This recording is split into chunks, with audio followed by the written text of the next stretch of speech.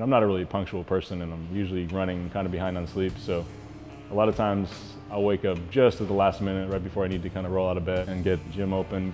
Once I've hit the snooze button on the alarm clock enough times where I'm kind of in a time crunch. So then I'm working with the clients for probably 3 or 4 or 5 hours in the first thing in the morning.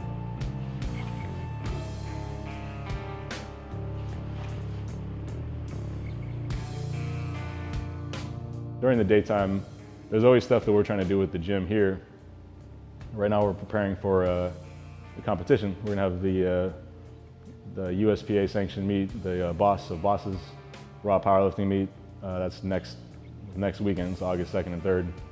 And all the things that we've done to set this up, we've been trying to set up the gym with all the best equipment, not just on the platform, but in the back area where people warm up. Trying to set it up so it's like a production with a stage, actually 2 stages, and everything will look really clean. We have vendors that are going to come and show people their what they've got, and people are going to feel like it's a real meet.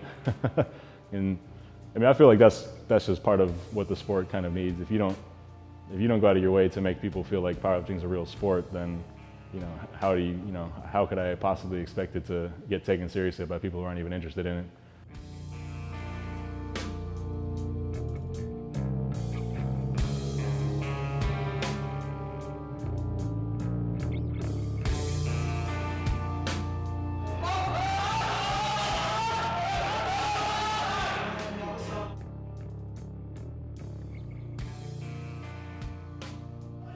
So right now I'm just doing a training session.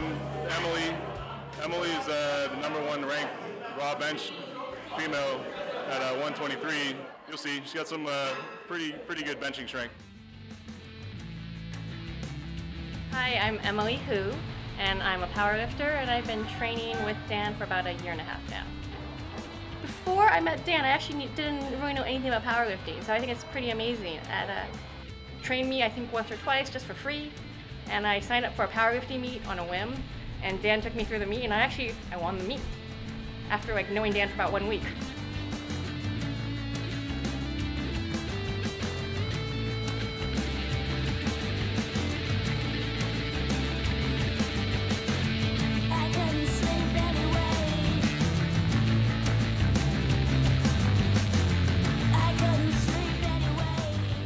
This point 2 years ago, I never bench pressed, and I didn't know how to deadlift properly, and my squats were not to the ground. So in less than 2 years, I've gone from not really working out properly to having a bunch of records, which I think is pretty awesome. So what's been cool is I didn't really have any expectation of this. We started training together about 1.5 years ago.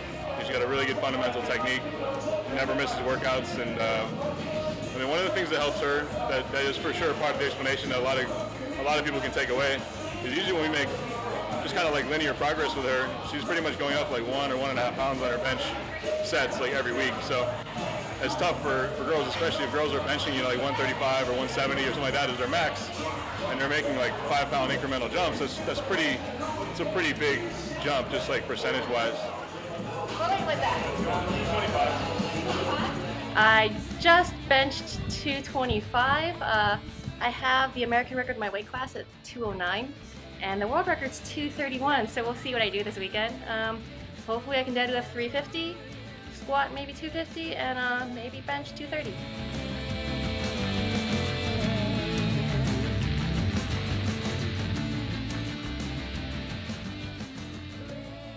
So once I finish with the personal training stuff, I've got to get on the computer and check emails.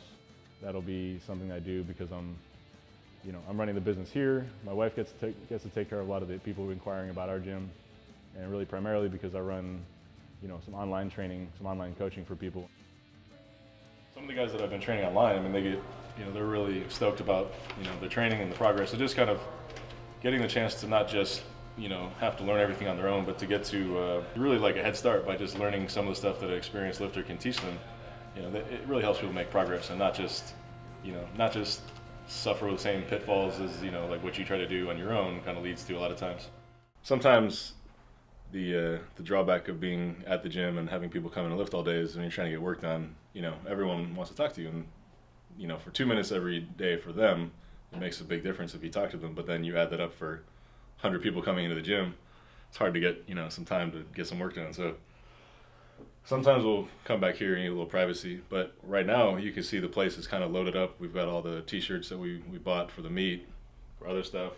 You can see back here. And this is cool. We've got a Best Lifter Awards for the meet this weekend. We got some Best Lifter Awards that are kind of like, I don't know, these look like, you know, hammers from some sort of fantasy movie, but these things are pretty legit. And so we got 3 of these for the best woman, and then the best male lifters Saturday and Sunday.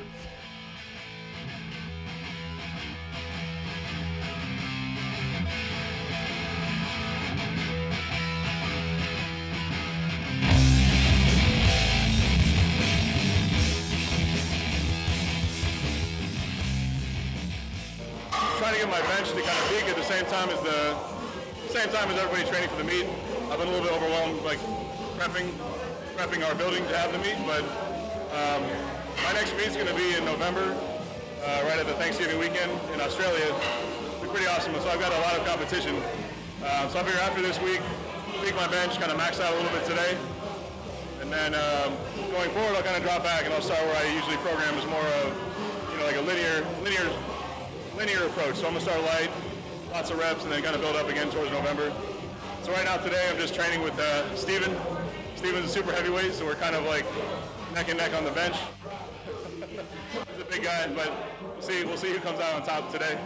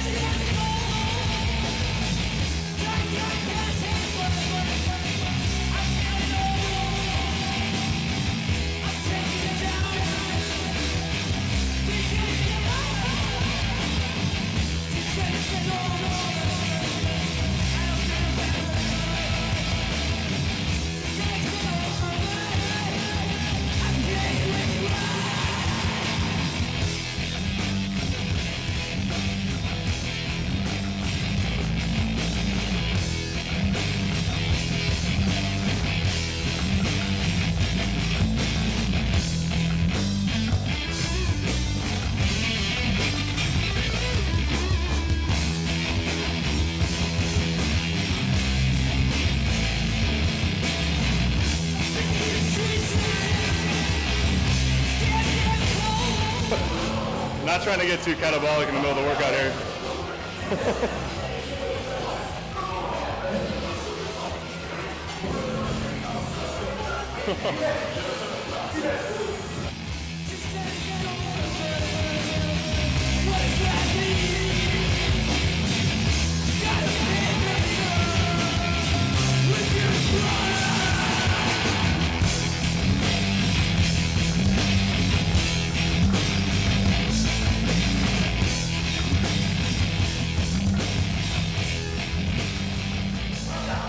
Yeah, so this workout, pretty much the first thing was just hitting the competition style, benching with a pause.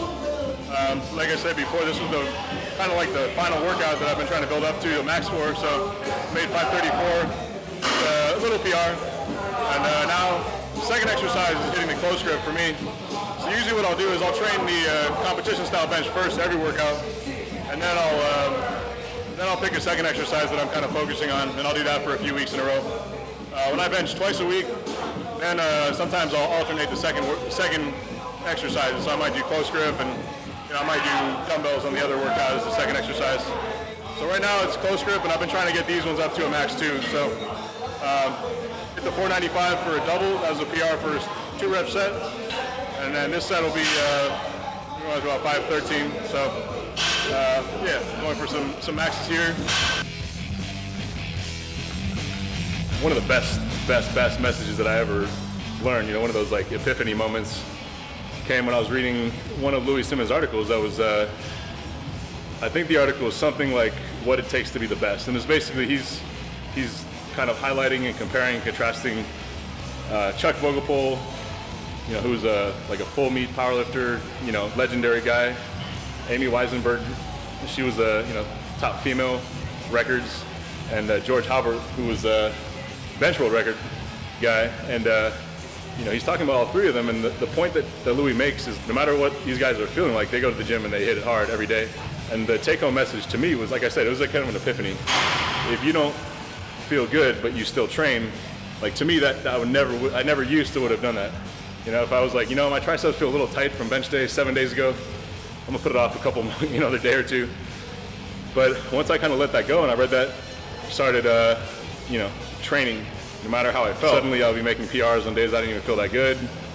And yeah, that just like changed my whole training around altogether.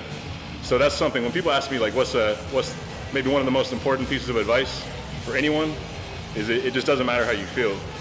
No matter how you feel, you go and you focus. You could be, sore where your muscles aren't even, fully strong, but if your execution is on point, you're gonna be hitting big weights. So that's such a big one for me now. It's like, it doesn't matter how you feel. And I'll tell people that, and they'll feel bad because, because I'll be basically saying, stop being a pussy. It doesn't matter how you feel, but it's the truth. You just go and hit your weights